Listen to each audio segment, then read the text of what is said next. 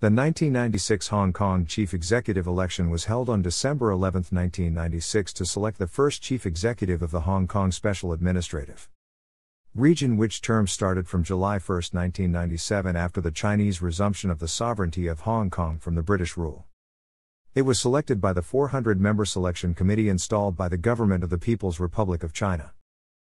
Tung Chee-hwa, a Shanghai-born Hong Kong businessman who was seen being favored by Jiang Zemin, General Secretary of the Communist Party of China, was the ultimate winner of the election, defeating former Chief Justice Ti-liang Yang and tycoon Peter Wu with a large margin.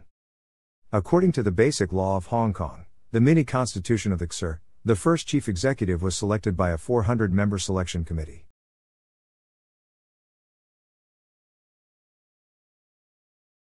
The selection committee was chosen by the Preparatory Committee in Beijing on November 2, 1996. Members of the pro-Beijing Party Democratic Alliance for the Betterment of Hong Kong secured 40 places on the selection committee, while Leung Cheh-hung and some other prominent liberals were not elected. The selection committee was also responsible for the selection to the 60 seats to the Provisional Legislative Council on December 21, 1996. The first potential candidate was Lo Tak-shing, Oxford-educated lawyer and son of prominent Eurasian lawyer and politician Man Kam Lo. Once officeholder in the British colonial government, Lo gave up his British citizenship and his title of the Commander of the Order of the British Empire for the Chinese citizenship in the early 1990s. When his popularity rating was only around 1%, Lo withdrew on October 17, 1996. Simon Lee, former judge and director of the Bank of East Asia and nephew of the prominent businessman and politician Lee Si-fong, who initially supported Lo Tak-shing, entered the race in November 1996, after Lo withdrew. Lee supported the controversial Beijing-controlled Provisional Legislative Council and tightening public security to maintain Hong Kong's stability and prosperity. Chief Justice Ti-liang Yang first surfaced as a contender a year before the election. However, his chances were wrecked as a top Chinese official leaked to the press some negative remarks Yang supposedly made on the Hong Kong Bill of Rights Ordinance, which made him unpopular among the pro-democracy camp. In September 1996, Yang gave up his British knighthood and resigned as Chief Justice to run in the race. He received support from a veteran pro-Beijing publisher Xu Ximin, the pro-Beijing Party Democratic Alliance for the Betterment of Hong Kong, as well as the local Xinhua news agency.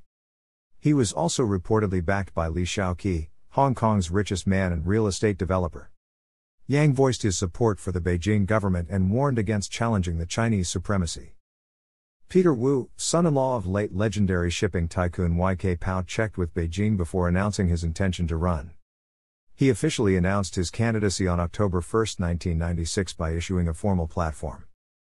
He pledged to establish the authority and image of an SAR government, uphold the rule of law, defend social justice, speak for the interests of the people of Hong Kong, and conduct the affairs of the government with transparency.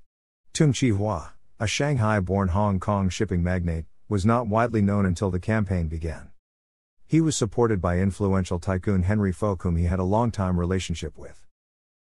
The election was considered by many pundits as a done deal, as the China's paramount leader and General Secretary Jiang Zemin singled Tung out for an exceptional cordial handshake at a meeting in Beijing long before the election in January 1996. He was endorsed by powerful tycoon Li Ka-shing. London's favourite Chief Secretary Anson Chan, the most senior civil servant in the colonial government, was a potential candidate which received substantial support in the society. Chan was thought to be too closely linked to Governor Chris Patten to be acceptable to Beijing. She declined her candidacy on October 26, 1996, but reiterated her willingness to continue to serve the people of Hong Kong without fear or favor. Other candidates included retired High Court Judge Arthur Garcia, who dropped out later, as well as Oh Yuk Lun, Yu Sen, Choi Ching-kui and Yuhan Bui.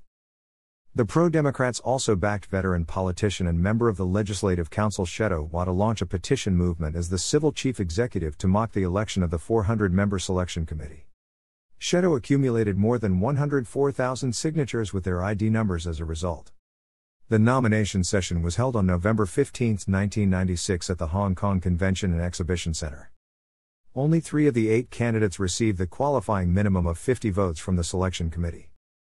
Tung Chee-hwa, Ti-liang Yang and Peter Wu all secured more than 50 nominations to enter the race, while Simon Lee, to his shock, fell a few votes and was eliminated. Tung became the leading candidate by winning an absolute majority of 206 votes in the selection committee. Chinese Foreign Minister Qian Keqian, who oversaw the ballot casting, described the event as the dawn of genuine democracy in Hong Kong. In August 1996, public opinion polls showed Anson Chan had the most popular support, having more than 50%, far ahead of Tung Chee-hwa's 5%. After Chan was dropped from the polling, Ti-liang Yang surged into the lead. Tung kept catching up in the polls in the later stage. In an opinion survey published on 2nd of December, 46% of the respondents said they preferred Tung, compared to 28% for Yang and 5.2% for Peter Wu. On December 11, 1996, the election was held at the Hong Kong Convention and Exhibition Center, where 400-member selection committee elected Tung Chee-hwa as the chief executive. Tung received 320 votes against 49 votes for Ti-liang Yang and 36 votes for Peter Wu.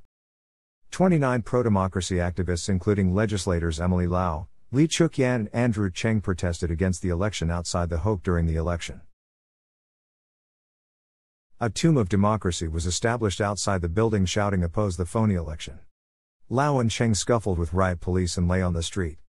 They were later bodily removed and taken to the Wan Chai police station. Tung Chee-hwa was appointed as the first chief executive of HKSAR by Premier Li Peng under State Council Order 207 at the Great Hall of the People in Beijing on December 18, 1996. Tung was subsequently sworn in at midnight on July 1, 1997, as the HKSAR was formally established. His term of office was compounded with serious social problems, including the right of abode issue, the Asian financial crisis, the bird flu pandemic, and a host of other issues. Thanks for watching.